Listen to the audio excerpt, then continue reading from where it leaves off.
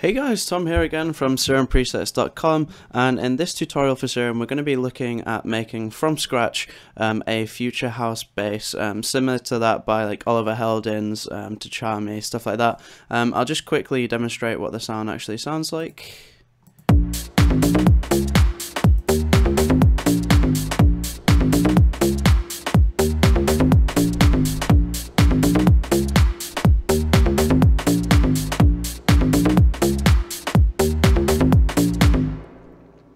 So you might recognize that melody. It's actually a melody from the Tchami. I think that's how you say his name anyway, it's spelt like that. His remix of a song by Mercer called Turn It Up, which is a really cool track. And yeah, this is just a really simple, I guess it's kind of future house. This is kind of a genre that's sprung up over the last few months, and funnily enough, Tchami actually says it was a bit of a joke when he like tagged his tracks as future house, but it's kind of caught on, and it's kind of a bit of its own thing now. So before making this a init patch so we can begin making it from scratch, I'll just quickly mention, as you can see here, this is Bass 92. It's actually Bass 92 from my Future House pack for Serum that I've recently just released. It has 128 future bass sounds in that, that I think you'll really find helpful to kind of deconstruct and kind of learn how to make these sounds, and also it's just a collection of really good mix ready sounds like this that you can use straight away in your tracks. So if these type of sounds are your thing, go ahead and check the preset pack out over at SerumPresets.com, or click the link in the description below and there's a full description of what's included, along with an audio demo of some of the sounds in there as well. So thanks in advance if you decide to purchase that, but without further ado, let's go ahead and initialize our preset here. So we're just going to switch OSC A off for now, and we're actually just going to start off in the sub oscillator.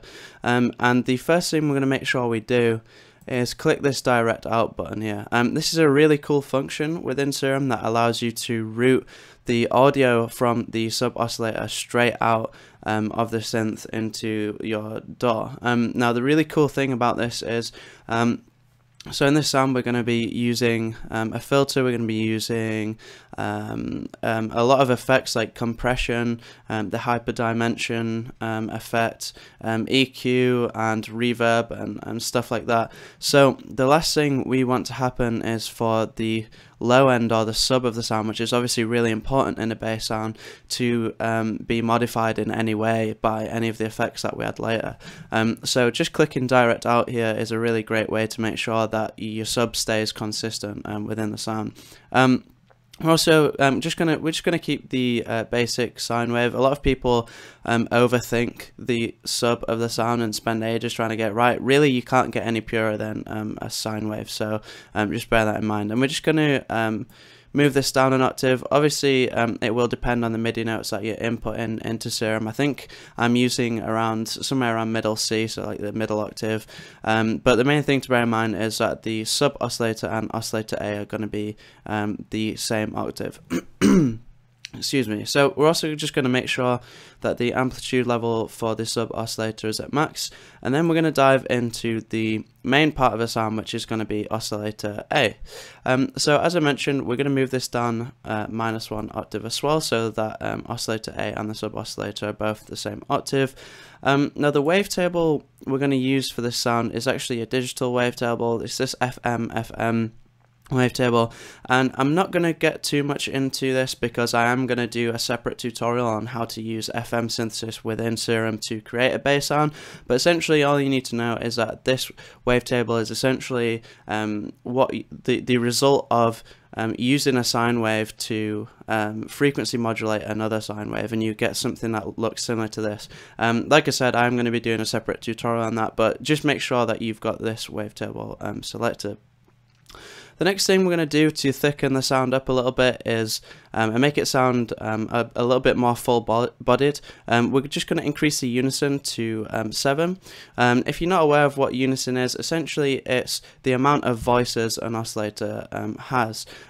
So if we set this to a unison of 7, we're going to hear 7 different versions of the sound that are all slightly detuned from one another, and that basically psychoacoustically creates an image in our head that the sound is wider and fuller, specifically because of this detune. The next thing I'm going to do is bring this random amount all the way down. By default in Serum it's full, and if you hover over it, it kind of explains what it is. So the random knob basically determines how random the start position in a new waveform is, and that means per voice. So if this is set at random all the way full, every voice that's triggered by this oscillator is going to start at a different point on the waveform. Now, this is essentially implemented into Serum because if every voice starts at exactly the same point, you can sometimes get this like laser effect, which in a lot of sounds is kind of unwanted, especially when it comes to like lead sounds and pads and keys. But when we're creating bass sounds, we want every bass hit to be completely consistent, and the actual sound that it generates because of every voice starting at the same time is actually a nice sound, as I'll demonstrate in just a second. So basically just make sure that the random knob is all the way to 0%, so every voice is going to be triggered at the same point. The next thing we are going to do is we're actually going to use the LFO in envelope mode in the sound to modulate a few different parameters within the sound. So if I just bring this curve down a little bit, we just basically want a kind of pluck-like envelope to the LFO. Now the first thing we're going to use the LFO to modulate is going to be the detune parameter in oscillator A.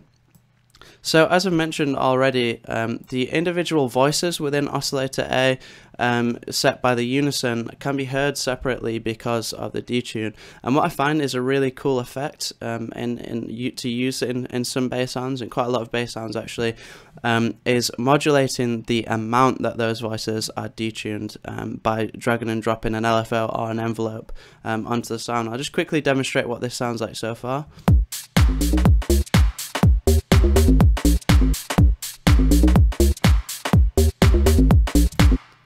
So it might not be that audible at the minute, but essentially what this means is that at the start of the sound, when it's triggered, we're going to hear the voices separate, but then towards the end of the sound, they're going to come together, which it has a really, really cool effect. The next thing we're going to do is use the same LFO to modulate the wavetable position within oscillator A. So if I click the screen here, you can see what the wavetable as a whole looks like. So we can actually see within Serum you can have up to 256 single cycle waveforms in a wavetable. So essentially what this is going to do over time is cycle through these different waveforms, but really, really quickly, and that just adds a little bit of extra texture to the sound. Really, really great for modern bass sounds. You get a lot of modulation, and it's just a really nice way to kind of add a lot more texture to sounds. So next, let's see. So we've set up basically everything we want to do in oscillator A. We're just going to turn the amplitude level up a little bit. The next thing we're going to do is set our envelope 1 here, which by default in Serum is the amplitude envelope. So these future house bass sounds, as I've demonstrated at the beginning of the video, usually quite plucky in nature. It takes a lot of influence from some like old school UK garage and deep house bass sounds that are like really plucky. So as mentioned, envelope 1 by default is the amplitude envelope. We're just going to bring down the sustain here and just give it a little bit of release so you can see the amplitude over time is like plucky in nature.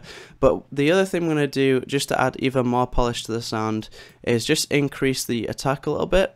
So the start of the sound won't be as sharp, it won't have much of an attack, but the reason we're doing this is because a really nice effect, just to make the bass sound really cut through the mix a little bit more, is to switch the noise oscillator on, get another envelope and make it really sharp, and we're just going to use the high pass chorus J106 noise, because I really like that noise. It's like really quite pure. It's not very muddy, and then we're just going to use this second envelope here to control the amplitude of the noise. So we've increase the attack of envelope 1, and we've now got a really sharp noise attack, which means that the noise is basically going to give the sound a much sharper attack than it would have normally. So I'll just quickly demonstrate what this sounds like.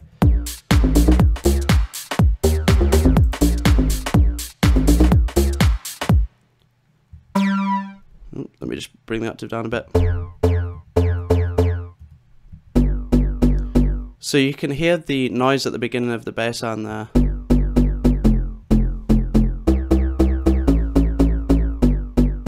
Just gives it a really nice sharp attack. Now, because later in the sound we are going to be using multiband compression, which is going to bring out a lot of the highs and mids in the sound, I'm actually just going to move the amplitude of the noise right down, and I'll show you what I mean by that later. But the next thing we're going to implement into the sound is this filter. Now we're just going to use the basic Moog low pass 12 dB filter here, and we're just going to bring the cutoff all the way down, and then we're going to use the same LFO that we used to modulate the detune and wavetable position of oscillator A for the cutoff frequency of the filter. And we're just going to bring this down a little bit. And as I mentioned earlier, these future house bass sounds really have quite a pluck-like nature to them, and to emphasize this further, we can use a pluck-like envelope to modulate the cutoff frequency of our low-pass filters. I'll quickly demonstrate here.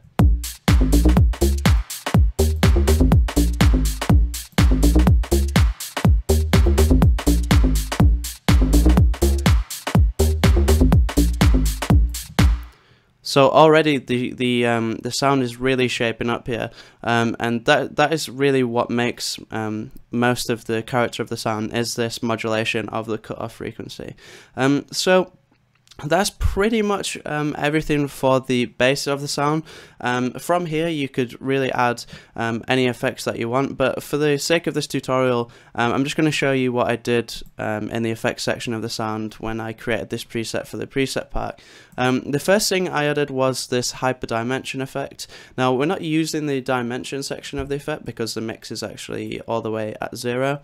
But we are going to use the hyper section of the effect. Now, what this does is actually really similar to what the unison does in an individual oscillator, but for the whole sound. So it essentially uses unison to create multiple versions of the sound and then like spreads them out because they are detuned, so we perceive the sound as being thicker.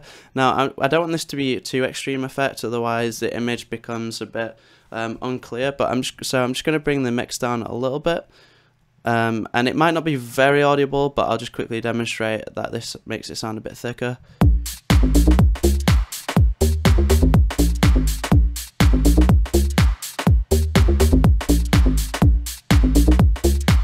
So it just really helps like subtly make the sound a lot fuller. It's a lot more kind of noticeable if you're listening through some really nice monitors or really nice headphones.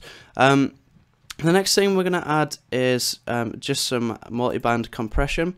So we're going to just simply click the multiband option here, and essentially when we click multiband and increase the gain, what's going to happen is the mids and highs of the sound are going to be a lot more present, as I'll just demonstrate.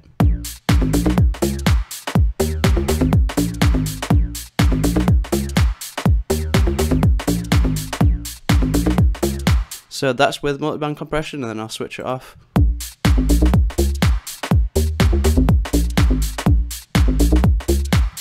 And again with multiband compression.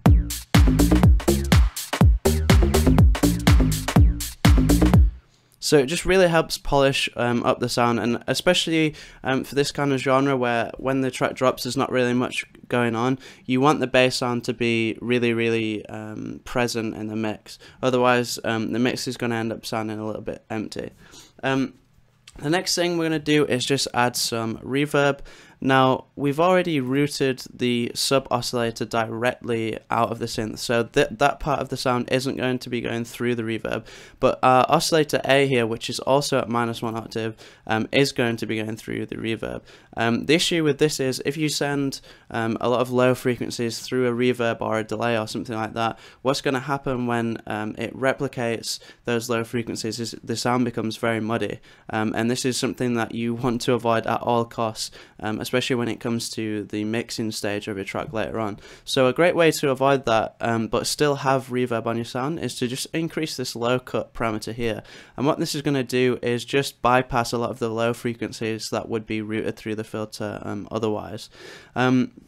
So that's just a really great way to do that. I'll just quickly demonstrate what the sound sounds like with reverb. We don't want it to be too present on the sound, so I'm going to bring the mix down a little bit and the size down a little bit.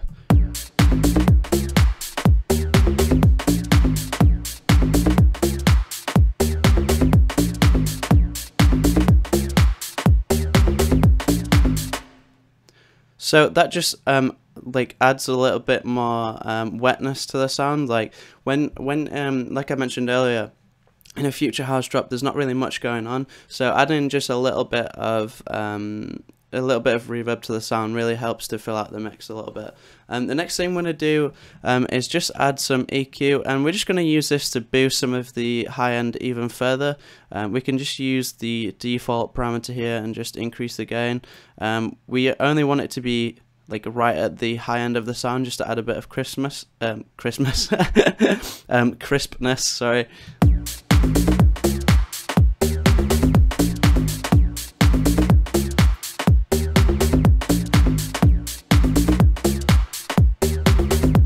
It just helps the bass sound cut through the mix a little more. I'm just going to bring the amount that this is being modulated down a little bit, because it is a little bit too detuned.